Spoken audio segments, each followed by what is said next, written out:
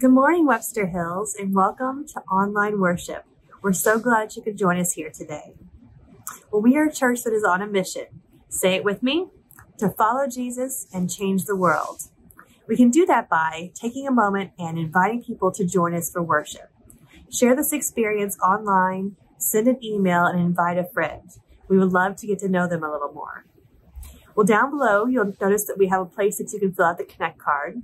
Please take a moment and do that. We'd love to know that you worshiped here with us today. There's also a place to give and view the bulletin. Finally, you can check out all of our family ministry resources down below as well. Well, Webster Hills, have an amazing week. Good morning, Webster Groves. My name is Peggy Billow, and I will be leading the call to worship. If you would please join me. Creator Spirit, bring new life where we are worn and tired. New love where we have turned hard-hearted.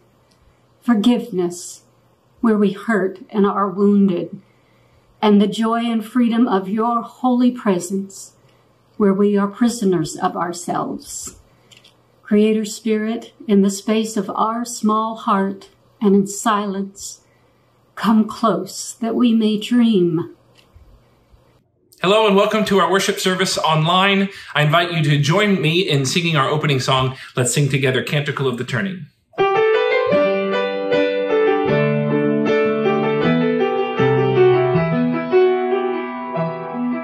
My soul cries out with a joyful shout that the God of my heart is great. And my spirit sings of the wondrous things that you bring to the ones who wait. You fixed your sight on your servants polite, and my weakness you did not spurn. So from east to west shall my name be blessed, till the world be about to turn. My heart shall sing of the day you bring, let the fires of your justice burn. Wipe away all tears, for the dawn draws near, and the world is about to turn. Though I am small, my God, my all, you work great things in me, and your mercy will last from the depths of the past to the end of the age to be. Your very name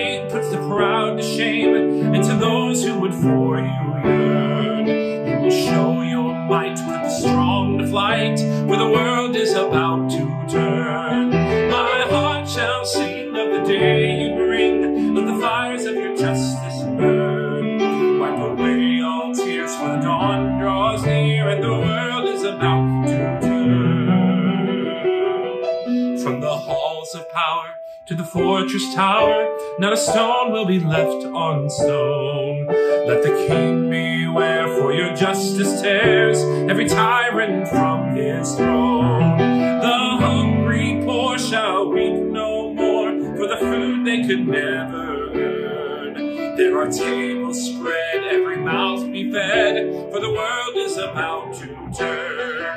My heart shall sing of the day you bring, let the fires of your justice burn. Wipe away all tears, for the dawn draws near, and the world is about to turn. Though the nations rage from age to age, we remember who holds us fast.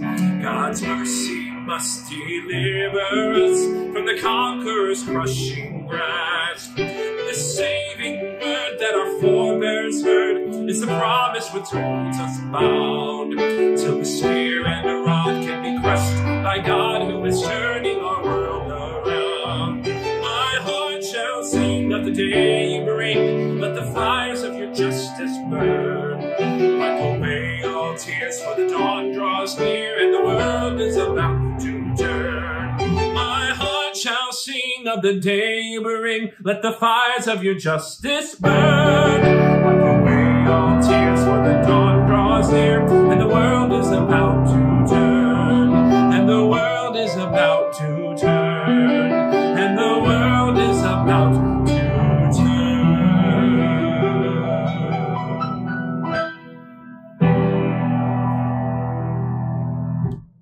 I have something a little different for our prayer time today, and I hope you'll join me as we pray together. Unitarian minister Reverend Teresa Soto writes, "All of us need all of us to make it." I want to invite you to make those words your prayer this morning. All of us need all of us to make it. Say it with me, loud or soft. All of us need all of us to make it. In a world where some of us are targeted for struggle and brutality, where others of us benefit and flourish, we pray, all of us need all of us to make it. In a world where powerful people of ill will and indifference make us fearful for our safety and for our futures, we pray, all of us need all of us to make it. In the excruciating space that lives between seeing and naming and hearing and changing, we pray, all of us need all of us to make it. Make a picture in your mind of someone you aren't very happy with right now. Look at their face in your mind and pray, all of us need all of us to make it. We as United Methodists believe that all of us need all of us to make it. This is why we are in solidarity with the movement for Black lives today and every day. Amen.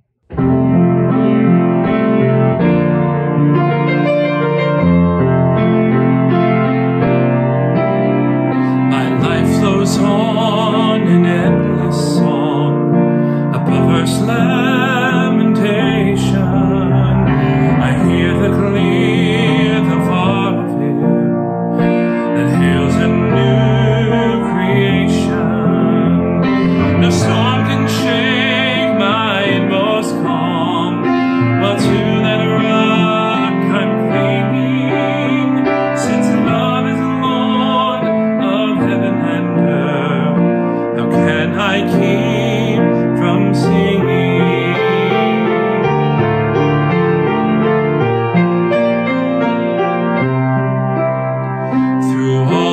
Tumult and the strife, I hear that music ringing.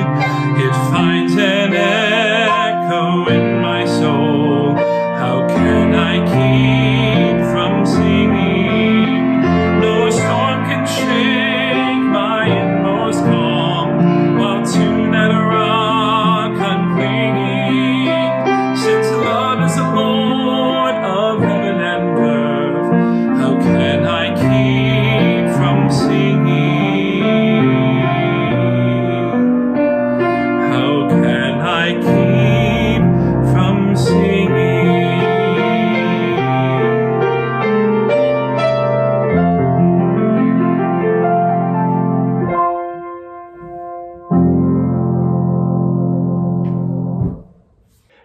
Webster Hills. I'm Kyle Cranes-Rutz. Elijah. And we are so glad you're joining us for our Children's Moment. This month we continue to talk about faith. And today we're going to talk about faith when we're being fearful. Elijah, what does it mean to have fear? It means you're scared of something. Yeah, it means you're scared of something. And today, the person we're going to talk about is Peter, who is a little fearful to get out of a boat and walk on water with Jesus. So, Elijah, what's something that you're afraid of? I'm scared of snakes. Yeah, snakes can be super scary, can't they? Yeah. Sometimes they're slimy. You might think they're going to bite you. Yeah. I can kind of be scared of snakes sometimes too. Well, sometimes people are afraid of monsters under the bed. Do you have a monster that lives under your bed? No. No. Do monsters really live under your bed? No. No, totally silly. And sometimes people are scared of Spiders. spiders. Are you scared of spiders? Yeah. I'm not so scared of spiders. I like spiders because they help in my garden and they get the bad bugs out of there, and mosquitoes that like to give you itchy bumps, right? Sometimes people are even scared of things that are meant to be funny or silly, like a clown. I'm not scared of clowns, but I can understand why sometimes people are. Well, Elijah, there's lots of things to be scared of. Trying new things, falling. But God is always with us. And our faith says that even though we can't see God, He's always there and always with us. So when you're feeling scared or uncertain, you could just take a moment. Take a deep breath. Maybe close your eyes and pray for a minute. And just ask God to let you know that God's with you. And I bet a peace will come. And you know what it makes me think of, Elijah? What? One of my favorite VeggieTales. Do you remember watching VeggieTales sometimes? They're funny, right? Mm-hmm. Well, one of them is when Junior Asparagus is scared of the monster under his bed. And he finally realizes that he doesn't have to be afraid. And this is what he says. God is bigger than the boogeyman. He's bigger than Godzilla and the monsters on TV. Oh, God is bigger than the boogeyman, and He's watching out for you and me. Let's be like Junior Asparagus and know that God is watching out for you and for me. Have a great week, Webster Hills. Good Sunday morning, Webster Hills. Sue and Ken Wilkie here. Grateful to be worshiping with you during this unusual time for our church. Today, we'd like to share with you an invitation to offering Wheat Found, inspired by Psalm 65. This is how the earth praises God, giving thanks for God's abundance. The meadows clothe themselves with flocks, and the valleys deck themselves with shimmering fields of grain, sharing their bounty with the rest of creation. We too are to worship God by being abundant and fruitful with our lives, offering up our yields as if they were songs of joyful praise. Let us worship God with all our gifts. One of the things I love about Broadway musicals and stage plays is that so often we find ourselves in the characters or the people that we're seeing on stage, and we find ourselves living their story. And this song is especially true for me. I love the lyrics of this whole show, but especially this song. So I'd like to share with you this song that could mean a variety of things, but I know that it means something to a lot of our people in our congregation. And so whatever way you want to take these words, I hope that the Spirit will guide you in that, and that it'll be a blessing to you. So this is from the musical Dear Evan Hansen, and the song is called You Will Be Found.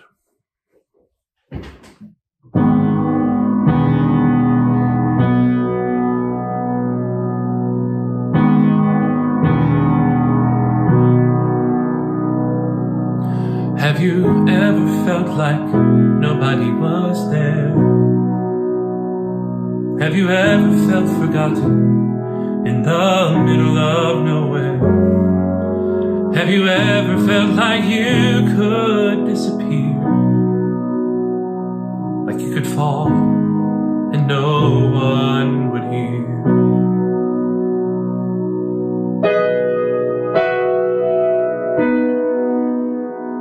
So let that lonely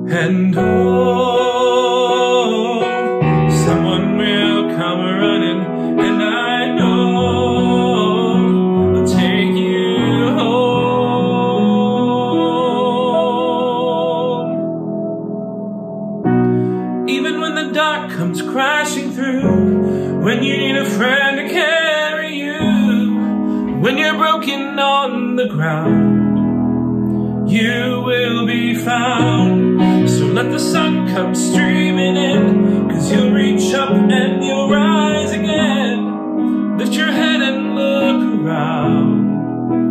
You will be found. You will be found. You will be found. You will be found. You will be found.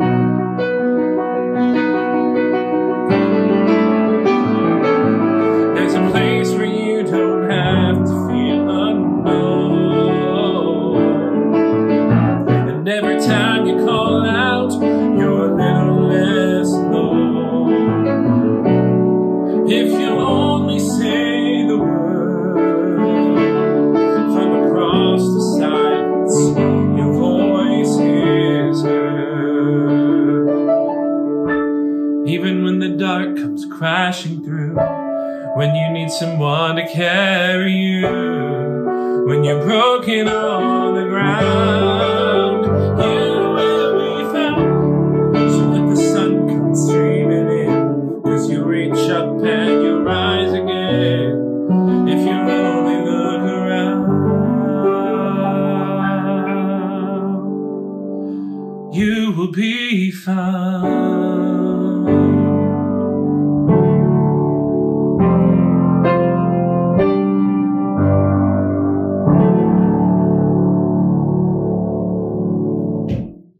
Almighty God, we offer our gifts in gratitude this morning, not just for what you do in our lives, but for who you are in our lives. You are with us in the person of the Father, the God above us. You come to meet us as the Son, as God beside us.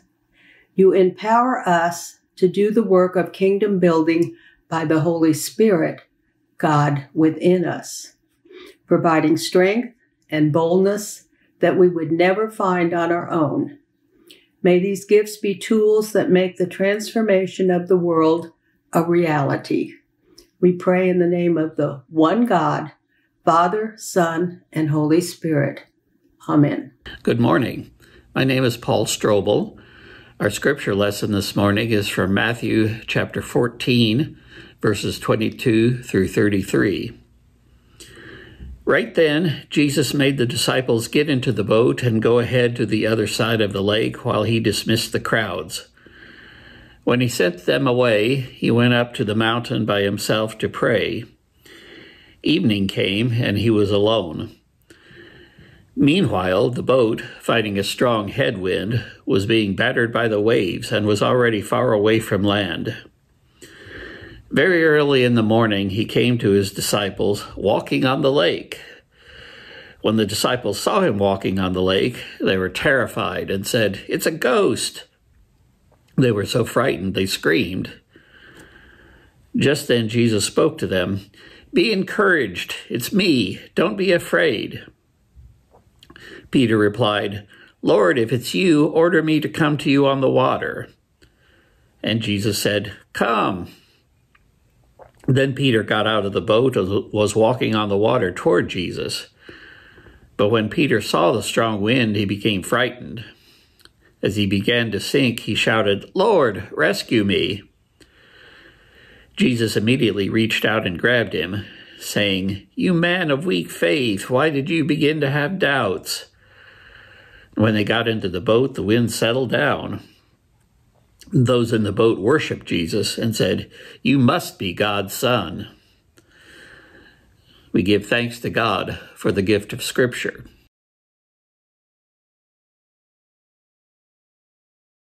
Thank you.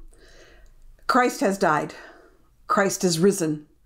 Christ will come again. When we are gathered for worship and sharing communion with one another, we say those words.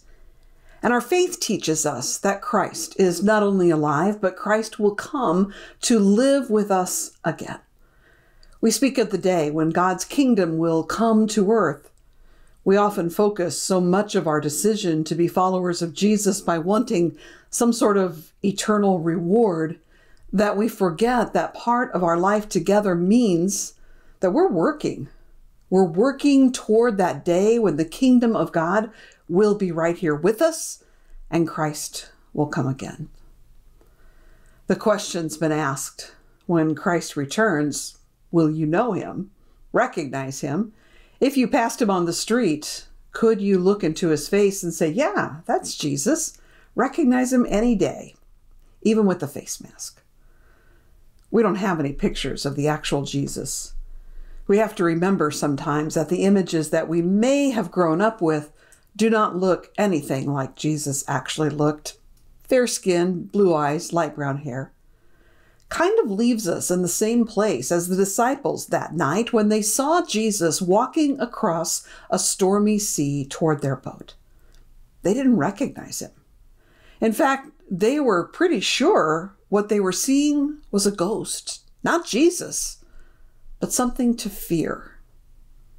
And here is where the story gets most interesting. Jesus speaks to them, says, "Be encouraged. It's me. Don't be afraid." Now, you might think, having just been with Jesus when 5,000 people were fed, starting with just a little bit of fish and bread, that they would have been ready to believe that Jesus could walk toward them on water. I mean, you pull off one miracle, why not two? And quite frankly, in their time with them, there had been other examples of Jesus doing some pretty spectacular things. I wonder if they looked at each other in the boat and said, "Do you think it's really Jesus? I don't know. Do you think it's really Jesus?" Until Peter finally asks for a bit of proof and says, "Lord, if it's you, order me to come to you on the water." And Jesus answers with one word, "Come." Isn't it interesting that instead of saying to Jesus, "Walk on over here so we can get a better look at you," Jesus says, "If it's you, invite me to join you." There are times in our lives when we wonder, is it Jesus asking us to go somewhere or do something, or is it just our own imagination at work? And too often, I think, we may be willing to ignore the invitation and decide to stay in the safety of our boats, because how can we know it's Jesus appearing to us in the middle of a storm? Well, maybe it's because Jesus rarely asks us to do something easy and safe. That Jesus is not one to say, "Stay over there where you've got a pretty good idea of what's going to happen next." Jesus isn't one who says, "Stick with the way you've always done it, because at least then you'll know what is most likely to happen." No, what Jesus says is, even if you are uncertain and if you can't quite get your focus, come. Walk into the storm and join me. Come and see what your faith can do. Come and let's figure out how to dial it in and turn this world upside down. Jesus calls. Jesus calls you and me to step out of the boat and into the unknown. Boldly and confidently, Jesus calls, "Come with me. I'll show you the way, and I'll rescue you when you lose your focus and you start to sink." Now, we often read the story of Peter joining Jesus on the waves and use it to poke a little fun at this impulsive disciple, scrambling out of the boat only to be overcome with fear and that need to be rescued. How embarrassing for Peter. But Jesus was there, and Jesus did reach out and rescue him. And if he had not jumped out of the boat, he never would have had the chance to know what he was capable of doing, nor would he have been able to have such a personal experience of being pulled from danger by the hand of Jesus. Now, we know Peter made more than a few missteps along the way as he journeyed with Jesus. He also became the disciple upon whom Jesus started what we now call the church. Peter was willing to risk. He was willing to fumble about. He was willing to make mistakes, but he did so all while hearing Jesus' invitation, "Come. Join me out here where there are waves and wind, and let's see what can be done." The story begins with Jesus making the disciples get in the boat and start to sail across the water while he dismisses the crowds that he has just fed. And it makes you wonder if it was all planned, that Jesus wanted the disciples to go to a place where they would be vulnerable and maybe afraid and caught up in that work of navigating through a storm and thinking they had to do it all on their own. I'm sure the journey started out peacefully enough. I've been told that this particular body of water is known for having storms pop up with little warning. We're all a bit like those disciples, are we not? We prefer to go through life in a calm way. We invest a good deal into making our lives stable and secure, both for ourselves and those we love. And there's nothing wrong with that, really. But so often, when life gets too easy, we forget about our need for God. We think we have everything under control. We ignore God calling us into something new, some new learning, some new understanding, some new experience. And why? Well, we think we've got everything covered. And then pandemic happens and our lives are disrupted, or we begin to understand how some parts of our world suffer more than others, or images of injustice are played on repeat on our screens. And we say, Lord, if you are really calling me to do something about any of this, I'm gonna need a little bit of proof. Friends, we need God at all times. And the good news is that when life is the most distressing, God is very much available to us. And for some of us, that means we call on God for safety and comfort in times of distress and grief. And for others, that means we listen when we hear Jesus say, come. Peter's faith was made stronger that day. He jumped, he walked on water with Jesus, and he did let his fear overcome him, and Jesus saved him. In just a few moments in time, Peter lived out the entirety of our gospel story. Jesus calls you out, gives you the ability to do amazing things, and when you need him the most, he pulls you out of the deep and keeps you safe. If we were worshiping in either our sanctuary or chapel right now, I might point you toward the structures of the spaces and how the beams are reminders of what the bottom of a boat might look like turned upside down, how we have images in our windows of boats and anchors. We can find security in some of these images. We're in a boat together with one another and with Jesus, and it's a good place to be. But if we look out beyond the safety of this place, we might also see Jesus out there in the waves, where life is stormy and unpredictable and maybe not altogether safe. Can we hear Jesus say, come? Come and walk with me. Come and let me show you what you can do. Come to where it is possible for us to see together the depth of the storm and the ways we can work together to bring calm for all who cry out for it. See me, follow me, know me, remember me. Christ has died. Christ is risen. Christ will come again. Amen.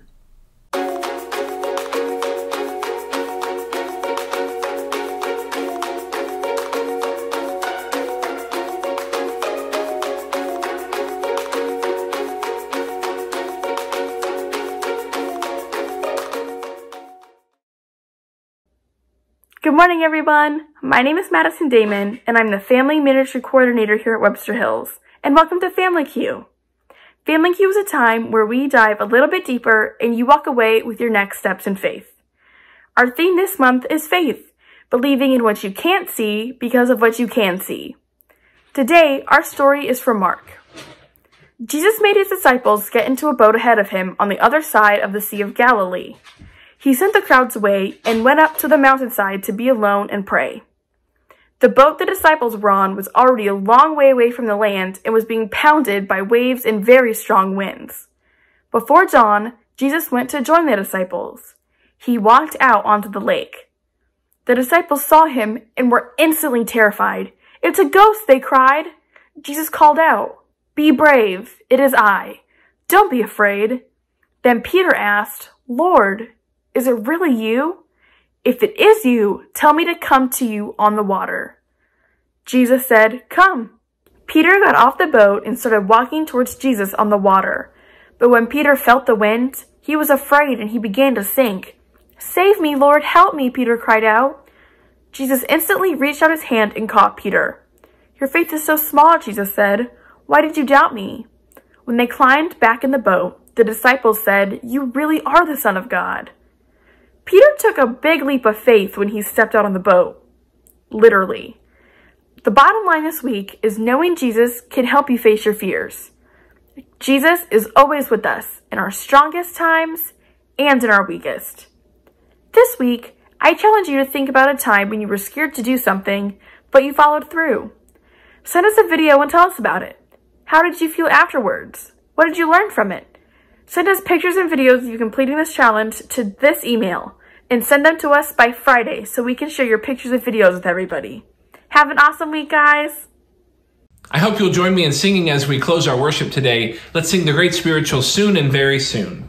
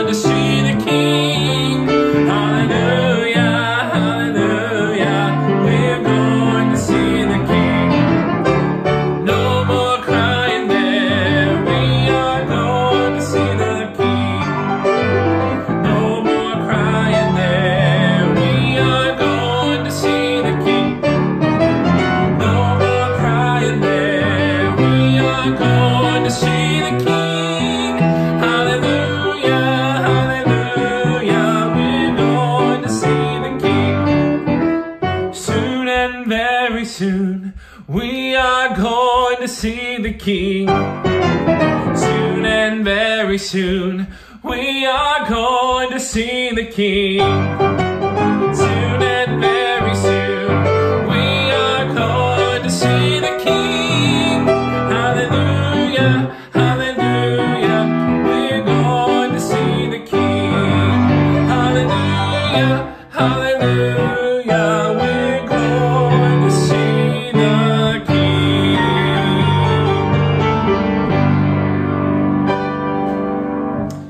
Have a great week. Everything we need to take with us to be blessed in the week that comes. It's right here in front of us in the simple words of the text. Jesus saying, "Take heart, it is I. Do not be afraid." We are blessed to recognize you, O Lord Jesus, in the tumultuous goings-on of our world today. Take heart. Christ is with us. Do not be afraid. Amen.